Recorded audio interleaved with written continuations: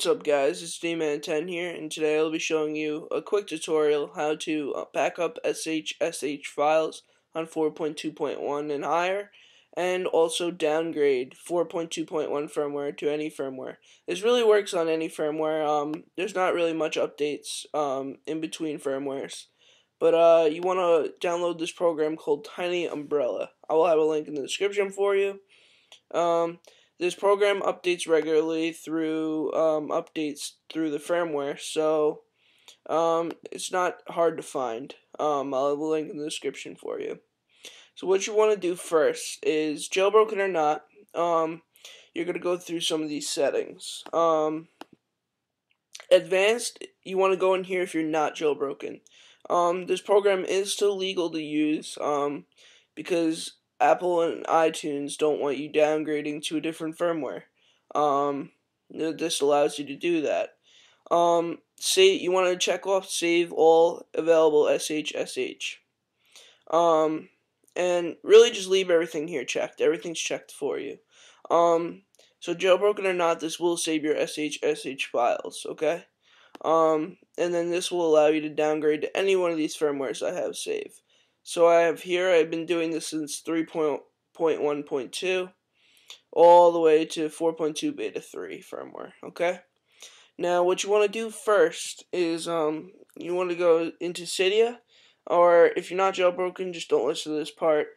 You can see up in the top of the Cydia bar, it tells you all your saved SHSH files. So if that's matching your computer, then you're fine and you're all good to go, okay? So now you just want to hit save SHSH files. If you want to save SHSH files you might not have saved yet, never done this before, just getting ready to downgrade. It's a really quick process.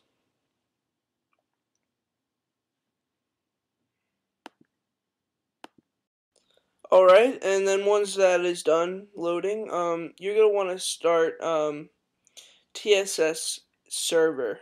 This actually just runs the server while you're in iTunes downgrading to a firmware that you download from felixbruns.com. I'll have a link in the description for you that too, or felixbruns.de, sorry.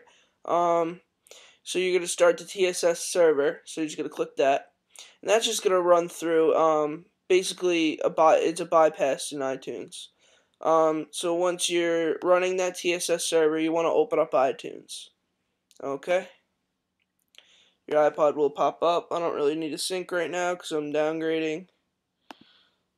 Alright, so now once you get to this menu here, you're going to want to hit Option Restore if you're on Mac, or Shift Restore if you're on Windows, okay? So I'm on a Mac, so I'm going to hit Option Restore. Now you're going to go find that firmware that you want to downgrade to. See, I have all of them right here for my iPod. I'll just downgrade to 4.1. That's just the easiest one to use. So you want to hit Choose, Restore, and now iTunes is just going to run through the restore process. So I'm going to come back when this is all done because this takes a long time. I don't want this to be a long video.